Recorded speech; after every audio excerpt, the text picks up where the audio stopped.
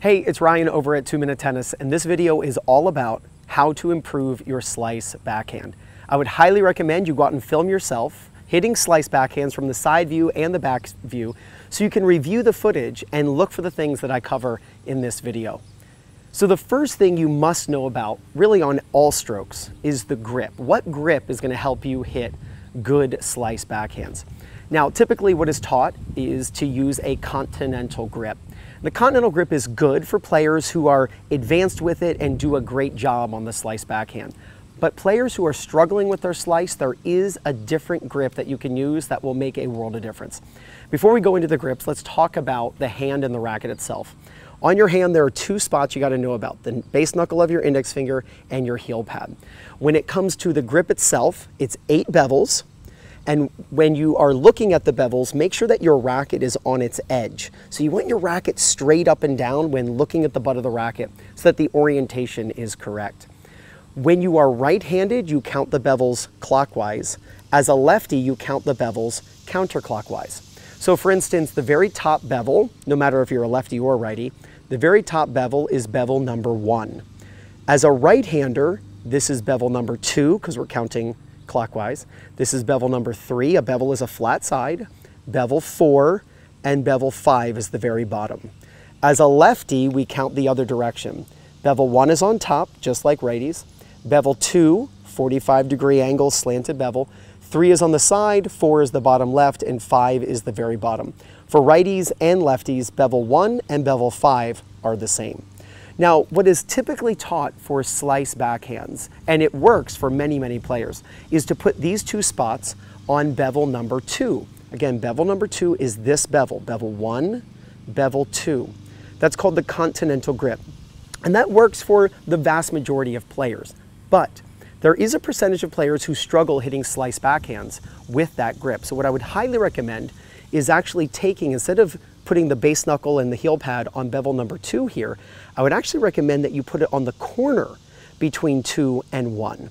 Instead of being flat on number 2, be on the corner between 2 and 1, and it will make a world of difference, and I'll explain why in a second.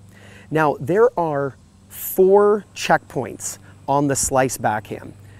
4 checkpoints. Checkpoints are, think of checkpoints as like mile markers. Think of checkpoints as places you can stop a video and you should see certain things. So when it comes to the slice backhand, the 4 checkpoints are the ready position, the unit turn, the contact, and the finish. So ready position, unit turn, contact, and the finish. Let me show you this from the front. Ready position, unit turn, contact, finish. Let's go over each position. Checkpoint number 1, the ready position. You want to make sure that you have a good ready position. I've heard coaches online and in person talk about how ready position should be relaxed and athletic, you should be loose. I kind of disagree in a sense. Ready positions aren't places or positions to be waiting in, or they're not positions you should be starting in. You should be ready. And a ready position has the elbows out away from you with good distance between you and the racket vertical like this. You can also see that the racket is about 45 degrees tilted away from me.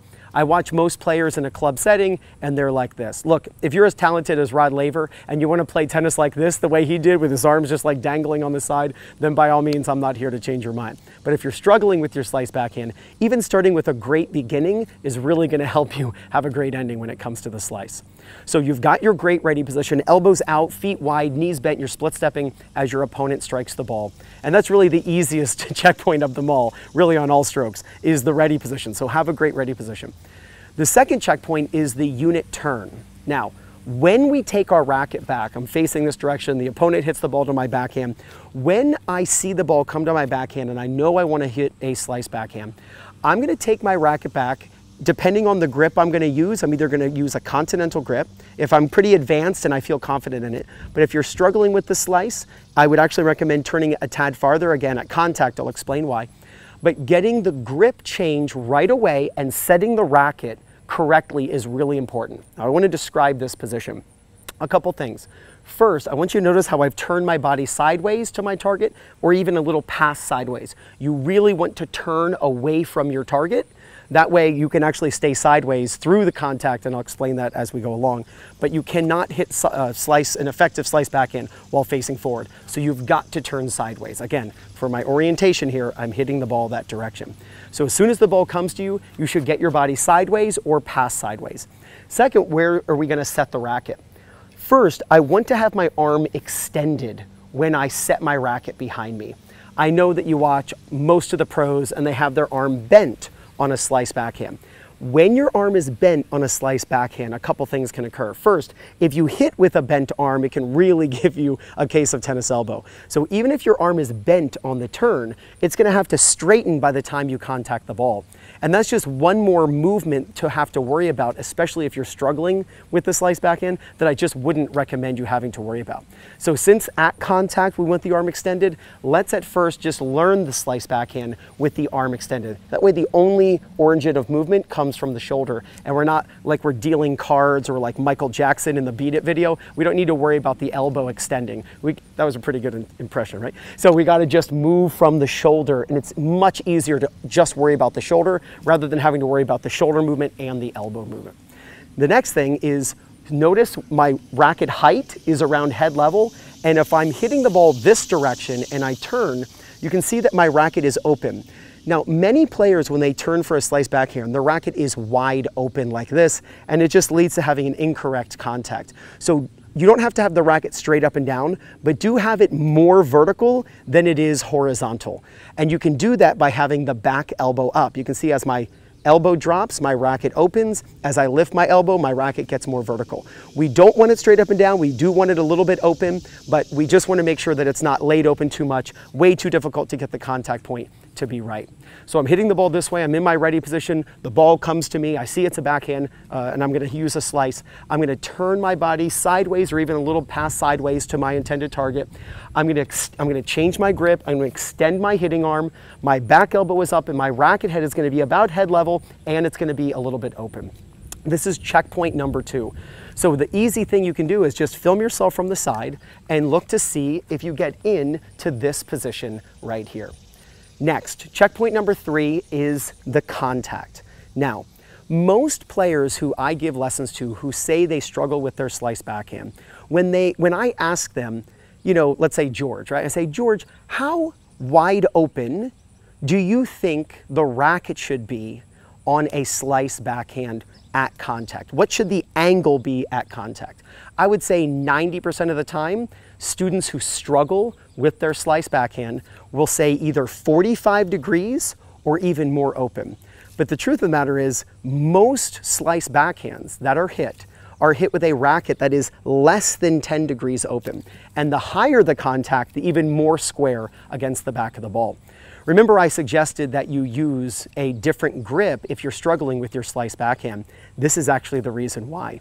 Most players who struggle with their slice backhand and the racket is wide open, and if you've seen someone struggle with their slice backhand, they cut way too much underneath the ball has way too much backspin, it floats and it just dies in the middle of the court and the opponent can come in and really hit it aggressively. The fix for that is getting the racket to be more square against the back of the ball. Well, the way tennis players can use the grip systems in order to change the racket face is actually to turn the grip on a slice backhand a little past a continental, not all the way to an Eastern backhand, but in between a continental and an Eastern backhand, which was that corner I showed you at the beginning of the video between bevel 1 and bevel 2. If you put the knuckle and the heel pad on that corner between those two bevels, watch what it does to the racket face. It squares up the racket face a lot more. And now I'm penetrating through the back of the ball rather than having the racket face wide open. Just think about a golf club. The more lofted it is, the more the ball's gonna go up. So we can change the grip a little more to square up the racket against the back of the ball. So I've got my checkpoint number 1. I'm gonna turn to checkpoint number 2, turning the body sideways, my arm is extended, my back elbow's up, racket's around head level, my racket's a little bit open. I'm then gonna go with 2 hands going down toward the ball, leading with 2 hands, and then before contact, I'm gonna let go, and this is what contact should look like. The racket's going to be slightly above my hand for a strong wrist position. And again, notice the contact is a little bit out in front of my right foot since I'm right-handed. But notice how straight up and down my racket is. The lower the contact, the more open you'll want the racket to be. The higher the contact, the more square against the back of the ball you're going to want the racket to be. But if we just play the ball around belly button height, the average ball height that you're going to hit on a slice backhand, then what you're going to look for is a few degrees open racket face at contact. Now, this leads us to understanding the racket path that we want to have throughout a slice backhand. I want you to think of a canoe, or if you draw a smiley face, two eyes and a smiley face, that is the shape of the swing that you want to have. It's going to go high to medium to high. High, medium, high. Again, if it's a very low ball, you're going to get your body down, but it's the same idea. It's drawing a canoe, and you can see the benefit of having my arm extended. It doesn't mean it's locked and it's painful. It's just extended, and then I'm using just my shoulder to make this move. I'm in my ready position, I grip change, get to checkpoint 2, and now I'm going to begin going down with 2 hands to support the racket head. Otherwise the racket does this. I'm going to support the racket head so I can get the racket square, pretty much square, against the back of the ball. But then this is where, from checkpoint 3, the contact, to checkpoint 4, a couple things are going to occur. I'm going to swing back up to a relatively the same height I had in the beginning of the swing, where the racket was around head level. I'm going to go back up to that height, but simultaneously, just before contact, remember I let go with this non-hitting hand? I'm going to let go and then move my non-hitting hand back behind me. That keeps my body sideways, which allows my racket to swing out toward my target. Watch this from the back. Let's say I'm hitting the ball across my neighbor's front yard. I'm in my ready position. Elbows are out, feet are wide, knees bent. I split step as my opponent hits. Ball comes to my backhand side. I then immediately turn sideways, or even with my upper body, a little pass sideways to my target. Arm is extended, back elbows up to not let the racket go too open, but my racket is going to be a little bit open and the racket's around head level. I then adjust and I move to where I need to be. Then I go slightly down toward the ball with both hands on. You don't want, and coaches, look for this, don't let your student let go here. They'll make this move and the racket's going to be dropping as their hand goes to the ball, and then they'll be wide open when they hit. So you got to support the racket head with both hands as you begin the forward swing. Then just before contact, you're going to let go with your non-hitting hand, and you can see my racket is facing my target, which is straight along the yard here. And then I'm going to swing back out and up toward my target, and notice my arms, like a baseball umpire saying safe. The arms go in opposite directions. When the arms go in opposite directions, that keeps my body sideways to my target. The reason we want to keep the body sideways to the target is it allows your racket to track out toward the target. If your body opens up, then your racket swings that way. Sure, can some pros get away with doing this? Of course, but nothing personal. If you're watching this video, you're most likely not a pro tennis player and you need every help you can get. Yes, just because they don't use training wheels at the Tour de France doesn't mean that 4-year-olds shouldn't use training wheels. You got to start somewhere, and by starting by keeping your body sideways and swinging out toward your target like this will give you the best chance of having your accurate slice backhands that you're looking for. One last thing when it comes to the finish. I want you to notice that if I look under my racket, I'm looking at my target, and my racket is slightly elevated but to the left of my hand. Most players who struggle with their slice backhand finish either with their racket straight up and down or completely flipped over, and they make this move. Their racket flips, and the racket, if they're right-handed, goes off to the right of their hand. You really should finish in what's called an archway. An archway means if I just start walking, I'm going to walk under the racket. The racket is actually above my eyesight, and it's in between my body and my target. Watch this again. Here's my contact. My target is straight away from the camera, and I'm swinging toward my target. And I could actually walk toward my target, walking under my racket. I want you to film yourself, and I want you to start going checkpoint by checkpoint. What does your ready position look like? Does your ready position look like this? Or does your ready position look ready? It's not a starting position, and it's not a waiting position. It's a ready position. So do you look ready in your ready position, or do you look just relaxed? I'd rather you look ready than relaxed. It's not called a relaxed position. It's called a ready position. Checkpoint number 2, if I'm hitting the ball this way, as soon as you see that it's a slice backhand, turn, or a ball coming to your backhand, turn your body, change the grip, and if you need a little bit of help getting the racket square against the back of the ball, turn your grip a little bit farther than you feel comfortable doing, but it'll feel great at contact. It'll feel weird back here, but it'll feel great at contact because your racket will be like this rather than wide open. Change the grip a little farther maybe than you're used to, extending the arm, back elbow up, racket around head level, and you can see that my racket is a little bit open. I then move in this position, figuring out where I want to be to strike this ball. I then go downward to contact, but with both hands. Again, that supports the racket head. If I let go here, my racket drops, and then it's going to be very tough to figure out how to get my racket square against the back of the ball again. I then go downward to the ball. Just before contact, I let go with my non-hitting hand. At contact, I went down to the contact.